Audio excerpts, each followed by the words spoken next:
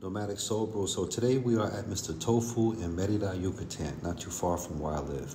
Mr. Tofu is a mini market of vegan goodness, so when in Merida, make sure you pull up. They definitely got it.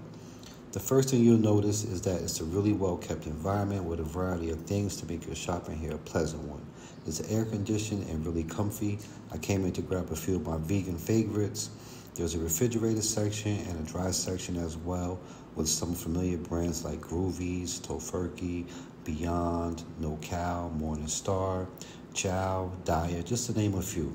You have deli slices, cheeses, burgers, chicken, and fish alternatives. There's sausages and kombucha, some literature as well, vitamins and mineral supplements, some seeds, egg alternatives. There's some hygiene products available as well, like soap and shampoo.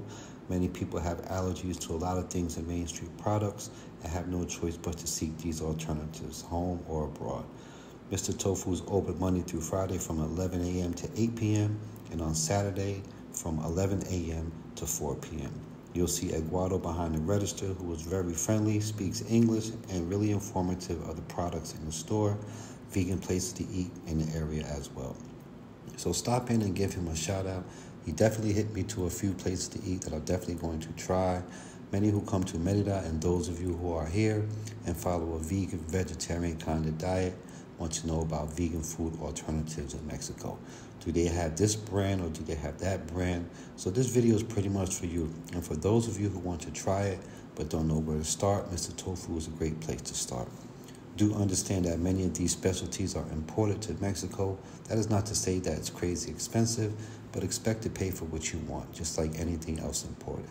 You know your pocket, so if you're not in position to afford the price of privilege, you're just not in position. I hear it all the time about how this, that, and the third is expensive in Merida, but is it really expensive, or you just don't got it?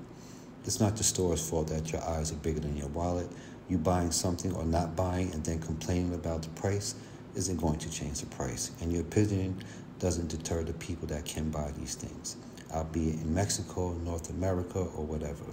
Whether you mumble under your breath, rant and rave on YouTube, or in a review section of where you went. By no means is this video a tutorial on what you should eat. I am no nutritionist, and this video is not to be construed as health advice. We can all eat a little cleaner, myself included. Anyway, I did grab some of my favorite brands and saw some ones I wasn't familiar with. I will definitely be coming back to Mr. Tofu here in Merida, Yucatan, Mexico. So my total came out to about little 600 pesos. That's a wrap on the video. Be sure to subscribe to the channel, and when you pull up, tell them I sent you.